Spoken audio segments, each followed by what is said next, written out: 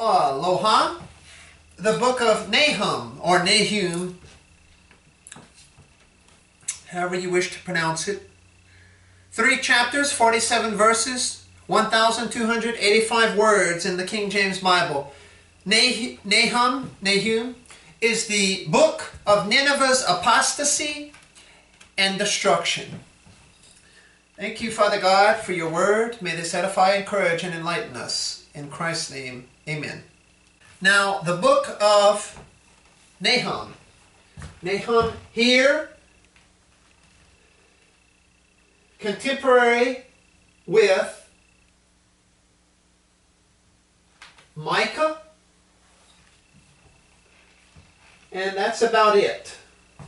Isaiah, his name's so long I couldn't fit it, but Nahum is by himself. He doesn't overlap with Isaiah. Now this is some, 150 years at least after Jonah came to Nineveh. So the book of Nahum is about Nineveh's destruction. Jonah had been told to preach. We saw in Jonah, God told Jonah, go and preach to Nineveh. You'll be overthrown in 40 days. And Nineveh repented. They changed their mind and they turned from their evil way. And so Nineveh was spared. But now 150 something years later, Nahum says, Nineveh, you've turned from the one true God. Nahum, the 34th book in the Bible canon, written by, of course, Nahum the prophet, chapter 1, verse 1. So let's go on to, I'll read first before I comment anymore. Nahum 1:1, the burden of Nineveh, the book of the vision of Nahum, the Elkoshite. Now, where was, Nahum says, the Elkoshite, where is that? Well, we don't know. Perhaps it was Capernaum, with Nahum's name in it. I don't know. The burden of Nineveh. There's a heavy message to pass on to Nineveh. One of wrath, judgment. So Dr. Schofield, using Ussher's date, has Nahum at about 713 BC. And they had Jonah at 862 BC, which is what, about 150 years earlier, before Nahum here, that Jonah went to Nineveh. Nahum here, 3 divisions of the book. Nineveh's doom determined, chapter 1. Nineveh's destruction described, chapter 2. Nineveh's desolation deserved, chapter 3. The alliteration there, how about that? 6 major events, or themes here. Nineveh's apostasy. Nineveh is special in her apostasy. I'll tell you why. 2, Nineveh's destruction. It happened in 612 BC. The Babylonians and the Medes and others allied to overthrow Nineveh, the capital of Assyria there. There's the 5th course of judgment on Israel. There's the second coming of Christ. Israel restored from the 5th course of chastisement, and then finally the millennium. The key verse, Nahum chapter 1, verses 2 and 3. We'll read those shortly. Nahum, the 12th book in the prophetic order. It's number 7 in the minor prophets. Nahum, comfortable, means comfortable, comforting. Nothing else is known about him, though. Why is he comforting? Well, he's certainly not comforting Nineveh, but he's comforting Israel. Israel's chief enemy here, Nineveh, the Assyrian capital, the Assyrians, they'll be destroyed. So Israel should take comfort. Just like with Obadiah and the destruction of Edom, Israel's enemies, all of Israel's haters are destroyed at the second coming. We have Esau's descendants destroyed. We have, of course, here Nahum, the Assyrians destroyed. And Habakkuk will talk about the Babylonians are destroyed. So Israel's to take comfort in that. They've mistreated Israel, and now God pays them back. So Nahum chapter 1 verse 1. The burden of Nineveh, the book of the vision of Nahum the Elkoshite. God is jealous, and the Lord revengeth. The Lord revengeth, and is furious. The Lord will take vengeance on his adversaries, and he reserveth wrath for his enemies. Here's the second coming now. The Lord is slow to anger, and great in power, and will not at all acquit the wicked. The Lord hath his way in the whirlwind, and in the storm, and the clouds are the dust of his feet. He rebuketh the sea, and maketh it dry, and drieth up all the rivers. Bashan languisheth, and Carmel, and the flower of Lebanon languisheth. The mountains quake at him. There's the second coming. And the hills melt, the fire, and the earth is burned in his presence. Yea, the world and all that dwell therein. Who can stand before his indignation, and who can abide in the fierceness of his anger? His fury is poured out like fire, and the rocks are thrown down by him. Who can stand before his indignation? Who can abide? The believer. Verse 7. The Lord is good, a stronghold in the day of trouble, and he knoweth them that trust in him. But with an overrunning flood, he will make an utter end of the place thereof, and darkness shall pursue his enemies. What do you imagine against the Lord? He will make an utter end. Affliction shall not rise up the second time. For while they be folden together as thorns, and while they are drunken as drunkards, they shall be devoured as stubble fully dry. Ooh.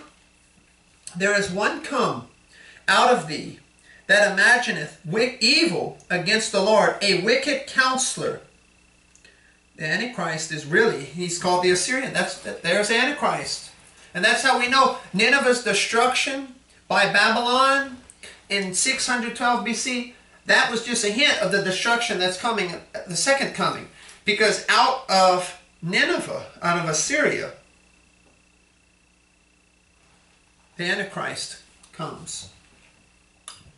Now, a wicked counselor, historically, that of course is Sennacherib.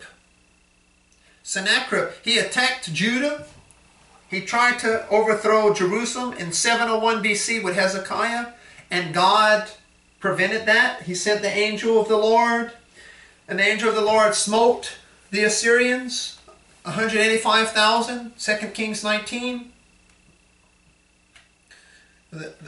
It's a picture of the Antichrist trying to destroy Jerusalem. And it won't work. Verse 12, Thus saith the Lord, though they be quiet and likewise many, yet thus shall they be cut down when he shall pass through. Though I have afflicted thee, and that's Israel, I will afflict thee no more. The Assyrian captivity ends. The Assyrians came to judge. The fifth course is over. For now will I break his yoke from off thee, and I will burst thy bonds in sunder. He frees them from the captivity. God frees Israel from the fifth course of chastisement. Brings them back into the land. Frees them from their Gentile oppressors. And the Lord hath given a commandment concerning thee, that no more of thy name be stoned. Out of the house of thy gods will I cut off the graven image. There's the second coming. And the molten image. I will make thy grave, for thou art foul. Behold upon the mountains the feet of him that bringeth good tidings, that publisheth peace. That sounds like in Isaiah, huh? And also Romans 10. Beautiful are the feet of them that bring good tidings, good news, the gospel, that publish peace. Well, Nahum is bringing some good news. Nineveh's destroyed. Israel's enemies here are destroyed. They can't persecute Israel anymore. O Judah, keep thy solemn feasts, perform thy vows, for the wicked shall no more pass through thee. He is utterly cut off. So chapter 2 verse 1. He that dasheth in pieces is come up before thy face. Keep the munition. This is Nineveh's destruction. Watch the way. Make thy loins strong. Fortify thy power mightily. Nineveh, get ready. Judgment's coming. For the Lord hath turned away the excellency of Jacob, as the excellency of Israel. For the emptiers have emptied them out, and marred their vine branches. The shield of his mighty men is made red. The valiant men are in scarlet. The chariots shall be with flaming torches in the day of his preparation. And the fir trees shall be terribly shaken. The chariots shall rage in the streets. They shall jostle one against another. They're hurrying. They're preparing for battle. Nineveh is preparing to defend herself. They shall jostle one against another in the broad streets. They shall seem like torches. They shall run like the lightnings. He shall recount his worthies. They shall stumble in their walk. They shall make haste to the wall thereof, and the fence shall be prepared. Now, ancient Nineveh. See, just like there was an ancient Babylon, and there'll be a new Babylon, the Antichrist will have a new Babylon. There's an ancient Nineveh, and there must be a future Nineveh too, as well as there was ancient Edom, and there's a new Edom. And God gets rid of all of Israel's enemies, ultimately at the second coming. And there are hints of that in history when those Gentiles were defeating each other in the centuries before Christ. Well, here, historically, ancient Nineveh, I pointed that out in Jonah, the inner city wall was like 8 miles around. Their wall, they had over 1,500 defense towers to defend the city. 200 feet high, these towers. Now verse 6, Nahum 2:6, the gates of the rivers shall be opened, and the palace shall be dissolved. And Huzup shall be led away captive. She shall be brought up, and her maids shall lead her, as with the voice of doves, tabering upon their breasts, mourning. But Nineveh is of old, like a pool of water. Yet they shall flee away. Stand, stand, shall they cry, but none shall look back. Take ye the spoil of silver, take ye the spoil of gold, for there is none end of the store and the glory out of all the pleasant furniture. Assyria had conquered these nations and had all this wealth, and God says, go take it. Take it from Nineveh. Nineveh stole it from others, now you go and take it from Nineveh. She is empty and void and waste, and the heart melteth, and the knees smite together, and much pain is in all loins. And the faces of them altogether blackness. They're burned. Where is the dwelling of the lions and the feeding place of the young lions, where the lion, even the old lion, walked, and the lions whelped, and none made them afraid? The lion did tear in pieces enough for his whelps, and strangled for his lionesses, and filled his holes with prey, and his dens with rabid flesh. Verse 13, behold, I am against thee, saith the Lord of hosts, and I will burn her chariots in the smoke, and the sword shall devour thy young lions, and I will cut off thy prey from the earth, and the voice of thy messengers shall no more be heard.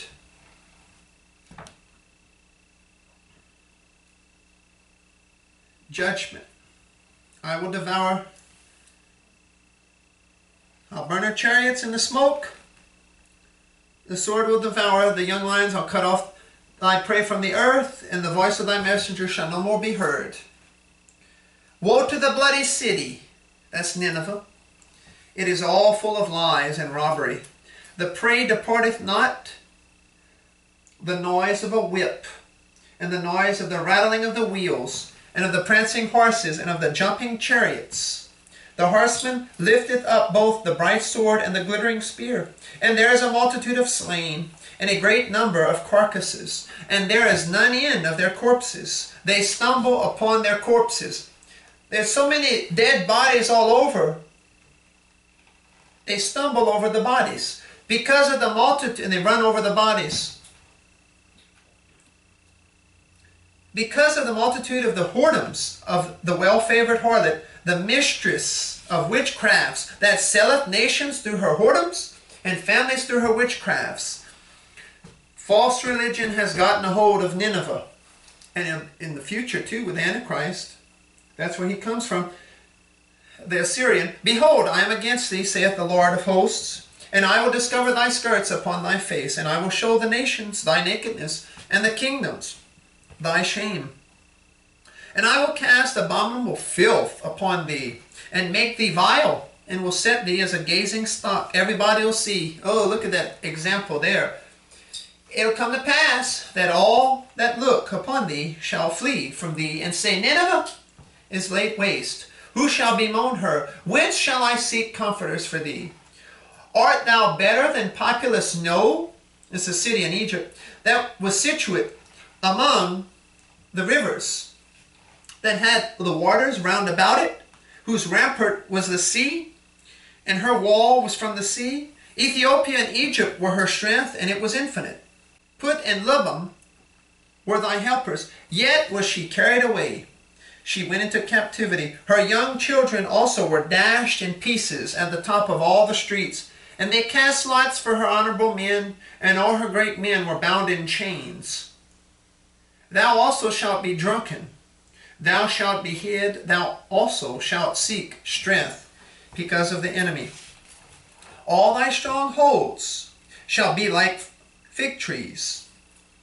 With the first ripe figs, if they be shaken, they shall even fall into the mouth of the eater. Behold, thy people in the midst of thee are women. You wobble the tree, and the fruit falls. The women weak, see. The gates of thy land shall be set wide open unto thine enemies. The fire shall devour thy bars. Draw thee waters for the siege. Fortify thy strongholds. Go into clay, and tread the mortar. Make strong the brick kiln. There shall the fire devour thee. The sword shall cut thee off. It'll eat thee up like the cankerworm. Make thyself many as the cankerworm. Make thyself many as the locust. Thou hast multiplied thy merchants above the stars of heaven. The cankerworm spoileth and flieth away. Thy crowned are as the locusts, and thy captains as the great grasshoppers, which camp in the hedges in the cold day. But when the sun ariseth, they flee away, and their place is not known where they are. Thy shepherds slumber, O king of Assyria. Thy nobles shall dwell in the dust. Thy people is scattered upon the mountains, and no man gathereth them.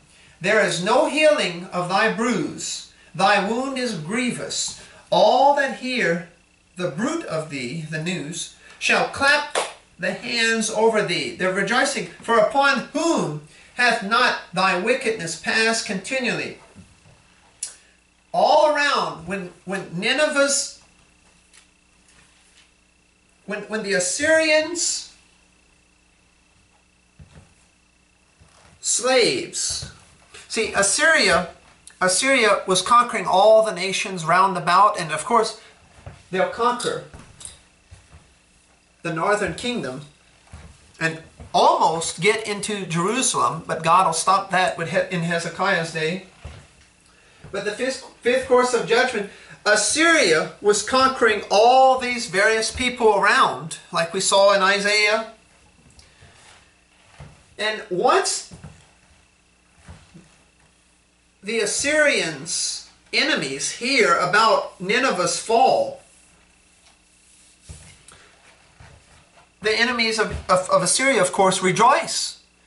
Hey, the one who tormented us and defeated us and mistreated us, now they've been defeated. The Babylonians, in 612 or so, the Babylonians conquered the Assyrians. And then, see, shortly Nebuchadnezzar comes to power there, and he'll take over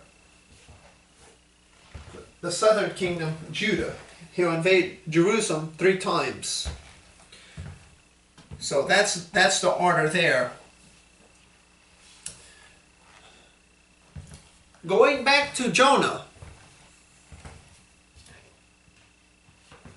Let's go back to Jonah.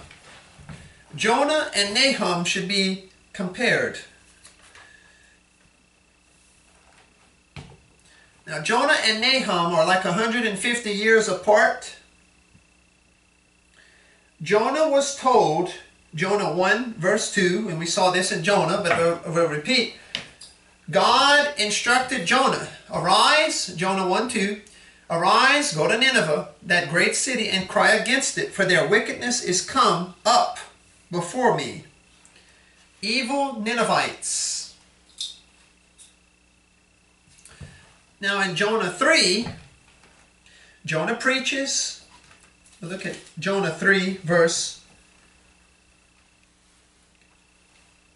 4. Jonah began to enter into the city a day's journey, and he cried and said, Yet 40 days, and Nineveh shall be overthrown. So the people of Nineveh believed God and proclaimed a fast, and put on sackcloth, from the greatest of them even to the least of them.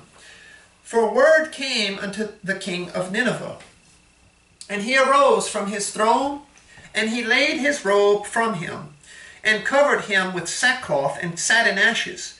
And he caused it to be proclaimed and published through Nineveh by the decree of the king and his nobles, saying, Let neither man nor beast, herd nor flock taste anything.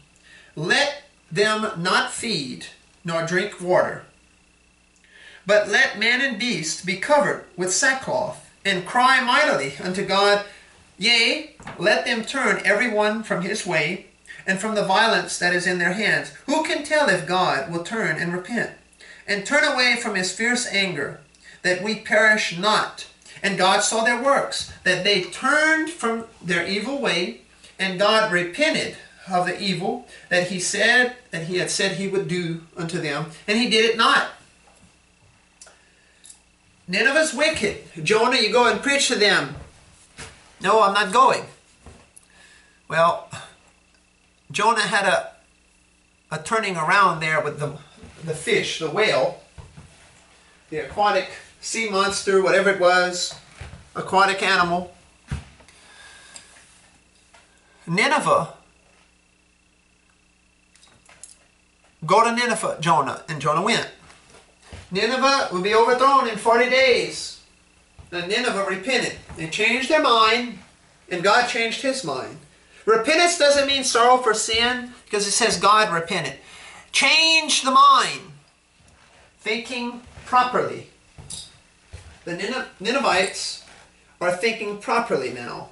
And because they changed the way they thought, no longer idolatrous. Now they're thinking divine because of Jonah's preaching. Now God says, well, I was going to do this. I was going to judge them. Since they changed, I'll change. And I changed my mind. See, somebody who says, oh, God never changes. Well, his nature doesn't change. But he does change his mind. And in that case, he did change his mind. And he says, I thought to do it. And I decided, no, I'm not going to do it. God changes his dealings with man when man changes. Since Nineveh changed, God changed his mind. God changed his dealings with Nineveh because Nineveh changed their dealings with him. That's how the God of the Bible works. God wanted them to repent. God is not willing that any should perish, but that all should come to repentance. A change in mind. Think like the Creator God would want you to think. Don't fall for the false religion, for Satan and his lie program. Nineveh. I pointed this out in Jonah. I'll point it out again. Nineveh. Come back to Genesis 10. Genesis 10. Genesis 10:8. Cush begat Nimrod. He began to be a mighty one in the earth. He was a mighty hunter before the Lord. Wherefore it is said, even as Nimrod, the mighty hunter before the Lord. And the beginning of his kingdom was Babel, and Erech, and Akkad, and Calneh, in the land of Shinar. That's Babylon. Babel, Babylon, Shinar. Look at chapter 11, the Tower of Babel. Genesis 10:11. Out of that land went forth Asher, that's Assyria, and builded Nineveh, and the city Rehoboth, and Calneh. Nineveh and Babylon originated from this pagan idolater Nimrod, this rebel, unbeliever. He was responsible. He was trying to form a one-world religion, a one-world government there in Genesis 11. Don't scatter, like God said after the flood. We're going to all stay in one region, and we build a tower. A religious system. The whore of Babylon is what that'll be. The Antichrist will pick that up one day. Nineveh was involved with false religion, pagan idolatry, all going back to Nimrod thousands of years earlier. Jonah came in. They let go of those idols. Jonah's preaching. The message Jonah preached was believed. And Nineveh was spared wrath. Now, can't come to Nahum. Many decades have passed. Many decades have passed. A century and a half as much.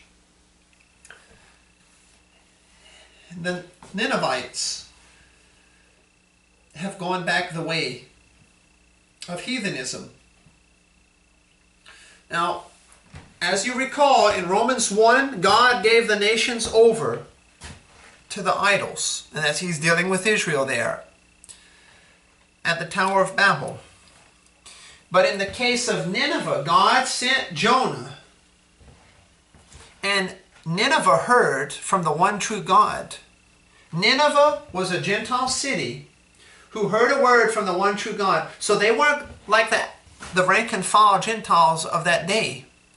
They heard from Israel's God, the God of creation. And they believed God in the book of Jonah. Now, at the time of Nahum, they have, not only are they pagan, they're pagan again. They've left the one true God's revelation to them. They're an apostate Gentile nation. They're not just a Gentile nation at the bottom there with the rest of the Gentiles. But at one time, they had some light with Jonah. And they've rejected that light. And so God, the God of Israel, the God of creation, takes offense. Nineveh, you had my word and you left it. So the judgment falls on Nineveh there. The judgment falls on Nineveh.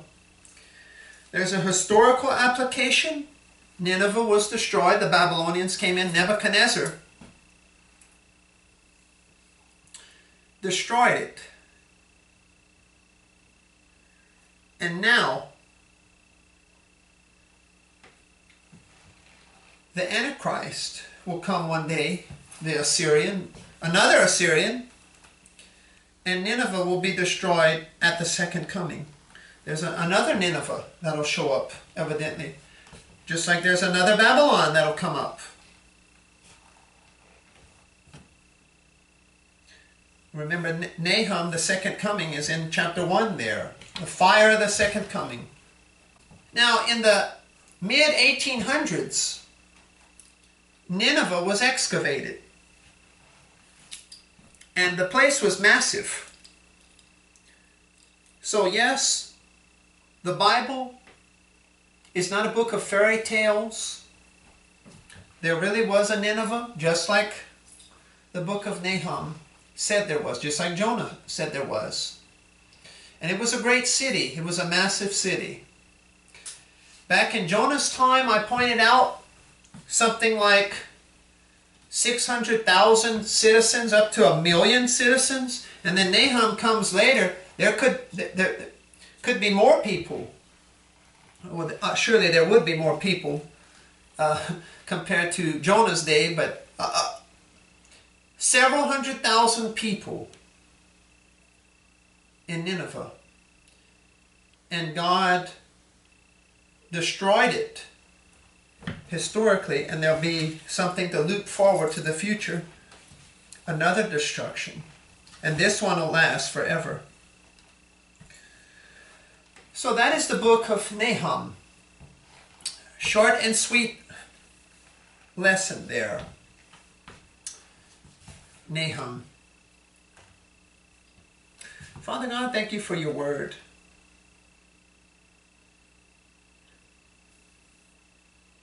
In Christ's name, amen.